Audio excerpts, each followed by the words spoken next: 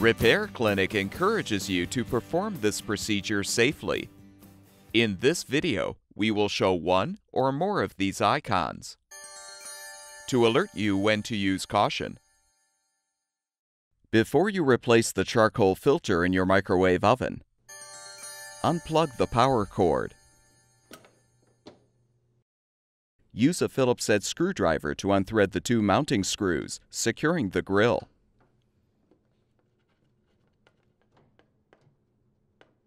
With the screws unthreaded, open the oven door, then slide the grill to the left and lift it up to remove.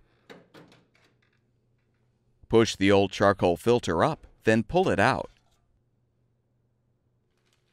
Install the new charcoal filter by setting it on the rear mounting tabs with the front of the filter resting behind the front tab.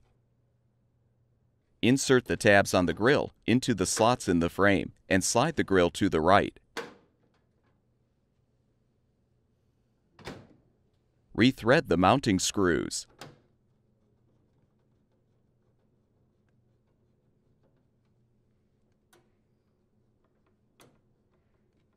With the repair completed, plug the power cord back in, and your microwave oven should be ready for use.